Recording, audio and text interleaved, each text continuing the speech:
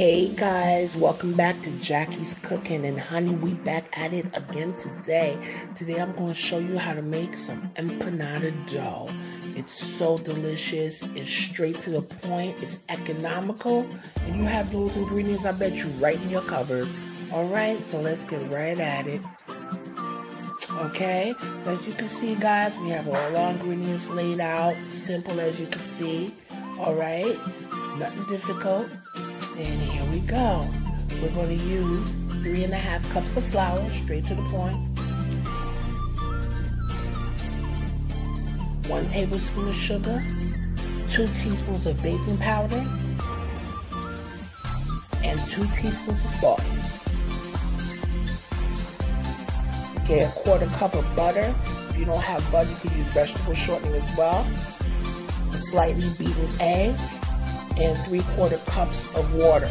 Now, depending on the way you add, you might need a little bit more or less, but you'll have to feel it out. Okay? So now what we're going to do, we are going to take our dry ingredients and we're going to mix them thoroughly. Okay? Because you don't want one portion to have more than this and that. No, you want to mix everything thoroughly. I'm going to drink a little bit of tea, guys, because I have a slight cold. I love tea.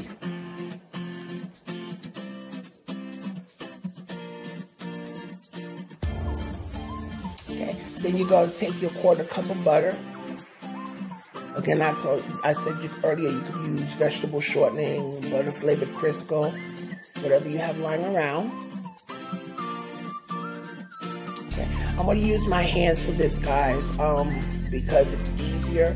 We want to cut the fat into the flour, so I'm just going to cut it with my hands. You can use a stand mixer for this too, okay? But the reason why I wanted to use my hands is some people may not have a stand mixer, and I wanted to show you how easy it was to use without a stand mixer, okay? So you're going to mix this in with your hands until the flour and butter comes together and it's crumbly, okay?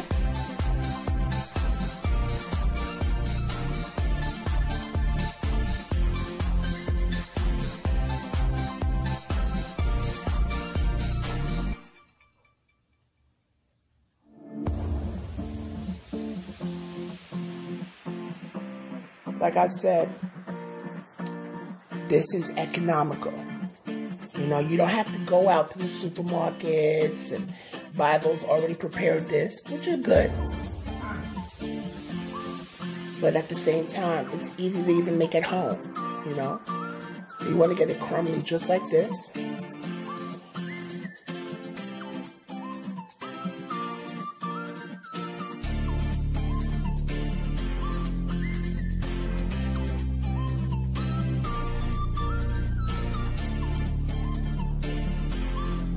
Okay, now we're going to take our 1 egg and slightly beat it.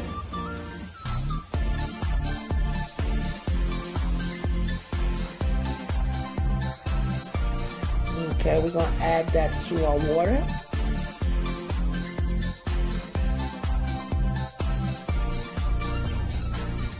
Okay, you just mix it with your hands. And you're going to mix and knead this for about 3 minutes. Just until that dough starts to come together, okay?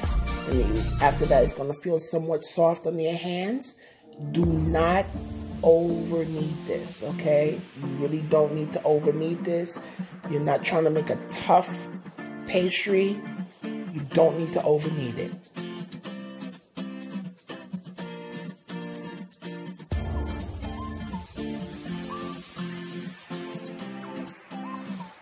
See, it's starting to come together slowly but surely.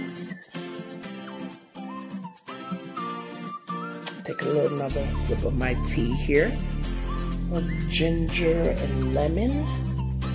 It's really good. Really soothing for the throat.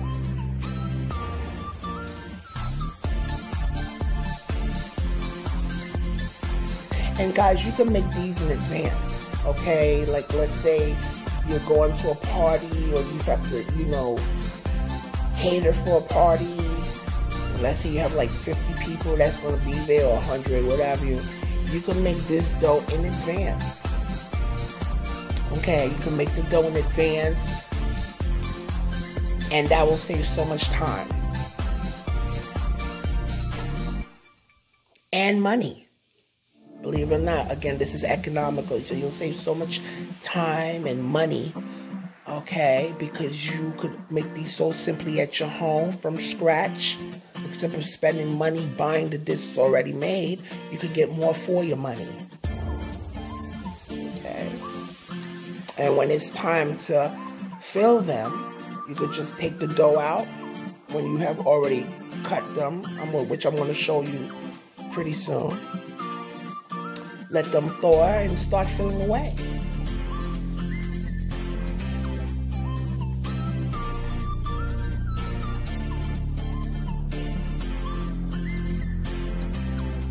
This was kind of like a stress reliever for me too, in a way. You can knead it right in the bowl. You don't have to take it out and put it on no surface. You can knead it right in the bowl. That's what I did.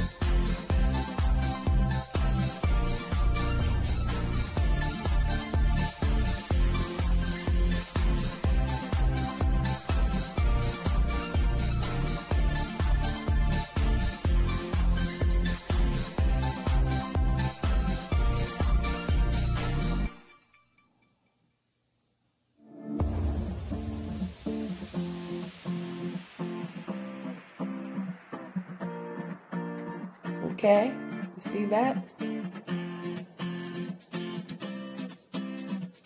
just need it a little bit more. You'll have an idea of how it will feel in your hands, under your hands while you're kneading it. It's not something that you have to overly knead. You just want it to come together and feel a little somewhat soft under your hands. Okay? Shape it just like that.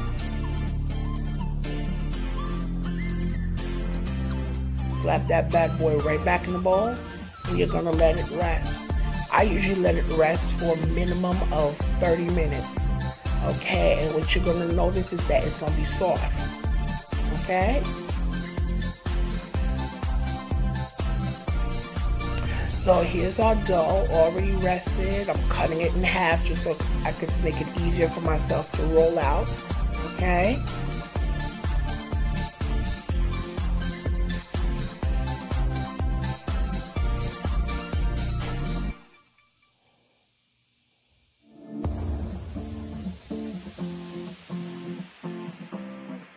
I'm gonna sprinkle a little flour right on top of it, not a lot, a little bit on the board so it won't stick, okay?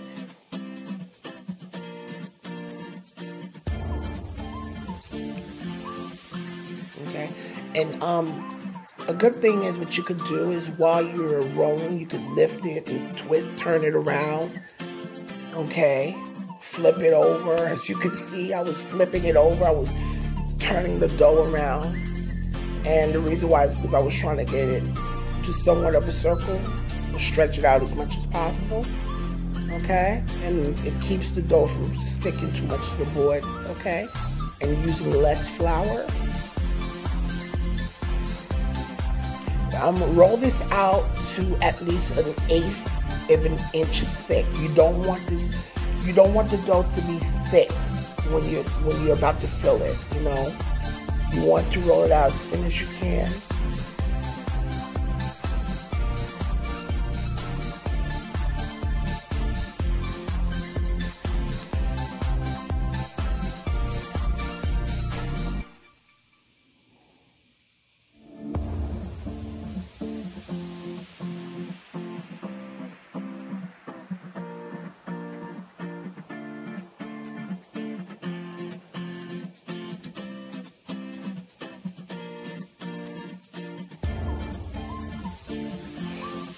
Now, as you can see, guys, this is rolled out. So what I'm going to do, I'm going to use a bowl. Straight to the point. You can use the rim of a bowl. If you already have something like a donut cutter, I don't know, anything that's round that you could cut, depending on how big you want them. You can make them cocktail size. which are really cute. Okay, these are so good. Okay, and you can make them like appetizers. These empanadas are really, really good. Okay, in Haiti they call them pate corde.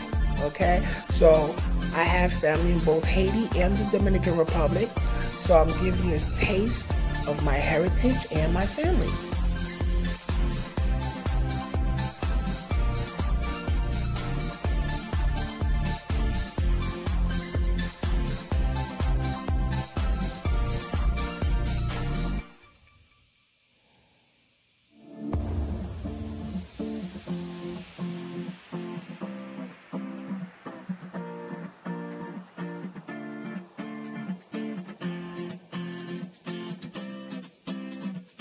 Okay. And this dough is very forgiving, you know, so after you cut out your circle, whatever you have left over, you can roll it right back up, you know, very forgiving. Okay, and after I cut the doughs out into a circle, what I like to do, I like to roll the dough out again. You know, I like to stretch them out a little bit more. Get them a little bigger and flatter.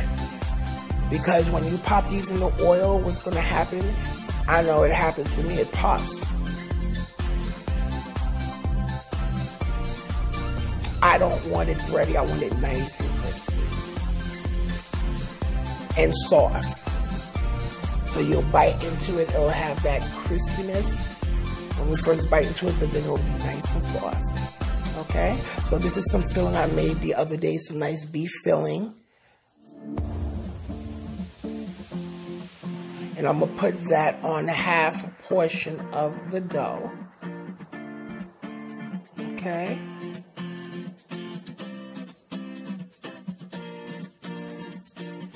And I'm going to do something a little bit extra with this. I'm going to add some mozzarella cheese. Now, this is yours. You could do whatever you want to do with it. My husband, he wanted cheese. You know, he wanted that extra oomph to it. Didn't you, honey? Yes, I did, baby, and it was very delicious. He's one of my biggest fans. I love him.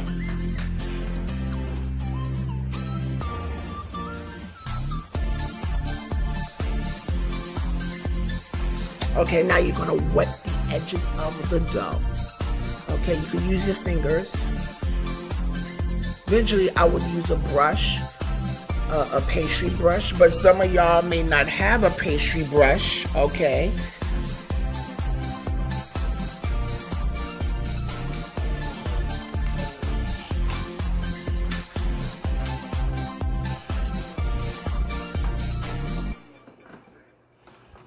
Okay, so you're going to wet the edges.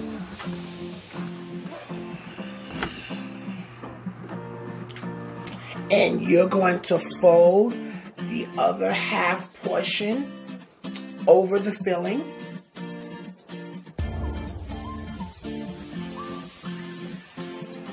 Okay, and after that, you're going to use a fork to crimp them. And now, if you want, you can, there's another way that you could use to seal the edges. It's like a swirl, where you make those swirls. It's like a folding swirl kind of procedure. I just want it to be straight to the point and simple.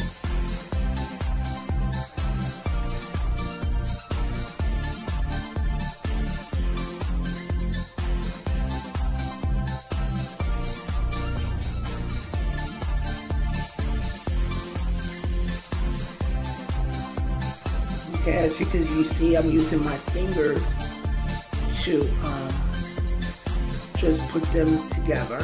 The water's going to help seal it.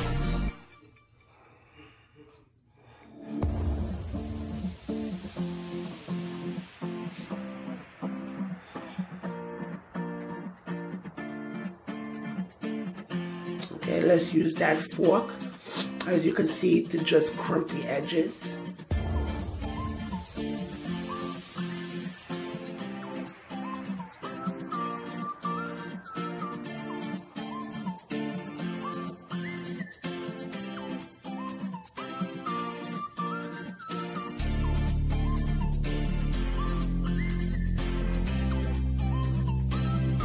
Okay, so now we're going to take some oil and we're going to put them in some nice hot oil.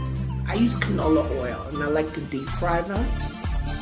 Okay, and as you can see, guys, the minute you put them in that oil, they're going to start floating, and you want to cook them until they're nice and golden brown. Okay, lightly golden brown, depending on how dark you want them. I would say about a minute and a half on each side. Flip them over.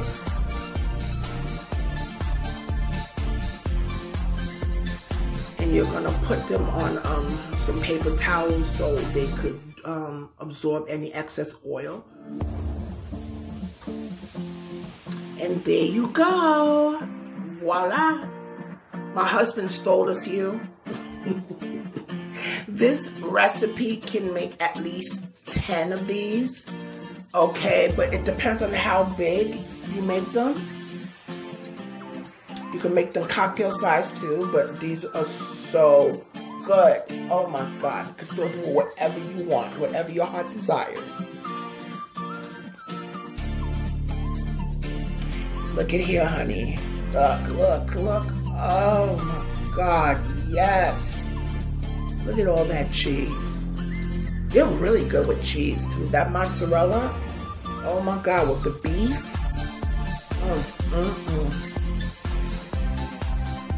Now that's what you call cheesy and beefy. Look at that.